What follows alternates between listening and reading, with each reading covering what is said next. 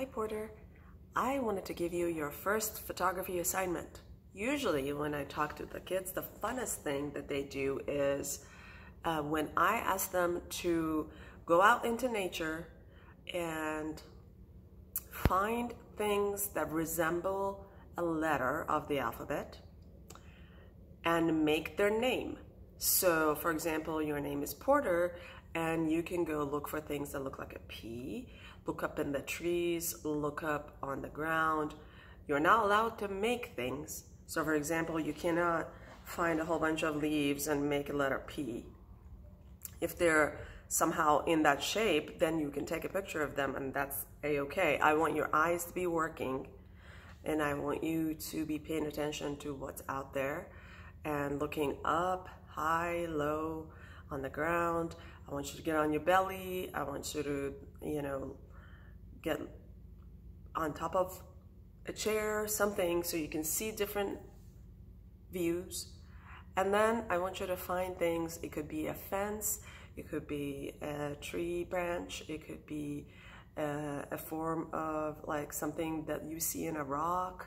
I want you to pick out shapes in the bark, in the anything really out in nature, like nothing inside the house, okay? Basically. I mean, fence sometimes comes in handy because they come in kind of squiggly forms. Sometimes you can find S's and A's. You can be in a park and you can look at the swings and the structures out in the park. And I want you to just basically figure out how to make your name. So your name is P-O-R-T-E-R, right? So you have quite a few letters to find. And once you find them and take pictures of them, I want you to send them to me and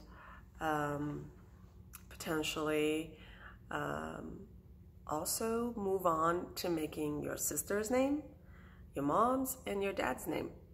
So that way you go through the alphabet and you really have a lot of searching to do. So if you come to a blog, if you can't find it,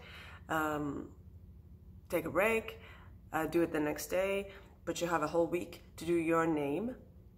And once you're finished, send them to me and you can continue to do your sister's and your mom's and your dad's names. And you can move on to your best friend's name, whatever. But it'll be really fun when they, see their name put together and you can give it as a gift. You can frame it for them. There's lots of good fun that you can have with it.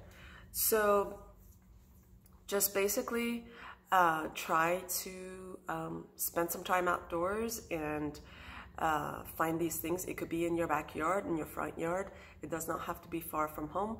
And you should be looking up, down, sideways, every which way possible at everything that you see outside of the house, okay? So if you have any questions, text me or email me at shadisa7@gmail.com or just text me.